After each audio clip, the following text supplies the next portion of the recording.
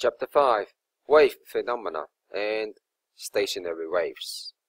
Chapter 5.1 Studying Wave Phenomena using Water Waves. All waves, for example, sound waves, water waves, microwaves, they share common properties. As water waves can be easily produced and observed, it is a handy choice to demonstrate the properties of waves. 1. Observing water waves in a ripple tank. In P6 laboratory, we study water waves using a ripple tank. An off-centered mass on the motor sets it into vibration. When water waves are projected on the screen, their crest act as convex lenses and troughs act as concave lenses. A line of crests converge the parallel beam from below and produce a bright line on the screen. A line of troughs diverge the light and produce a dark line. Let's take a look of the video. Set up a ripple tank on an overhead projector. Adjust the elastic threads such that the bar just touches the water surface. Switch on the motor to set the bar vibrating. Attach a dipper to the bar and adjust the elastic threads such that the dipper just touches the water surface.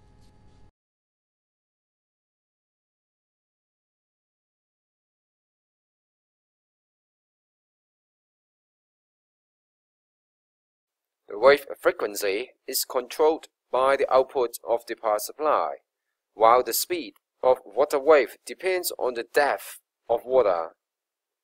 When the output voltage of power supply is increased, the motor turns faster and the vibrating frequency increases. As the depth of water keeps unchanged, the wave speed does not change. Therefore, when frequency increases, the wavelength decreases.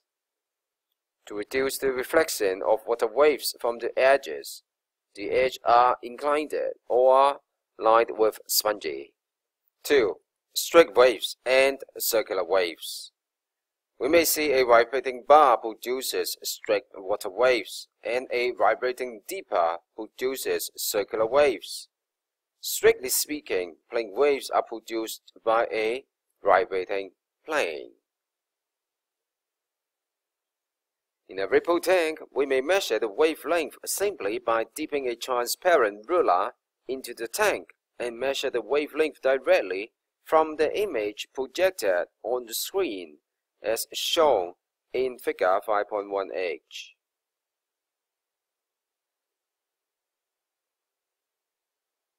Three. Frequency, wavelength, and speed. In a uniform water tank, for a fixed vibrating frequency, the spacing between the crests does not change across the screen.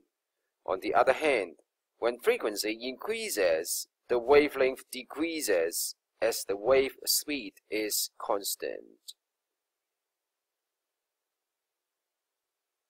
However, the wave speed increases with the depth of water, and that's why we have to keep the depth of water constant. 4.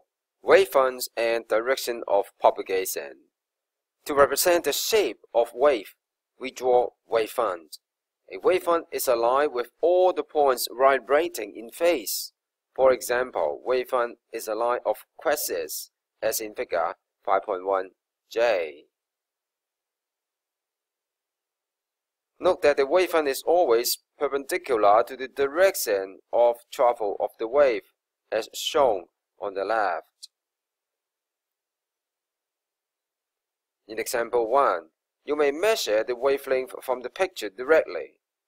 In part B, the frequency of the dipper is doubled.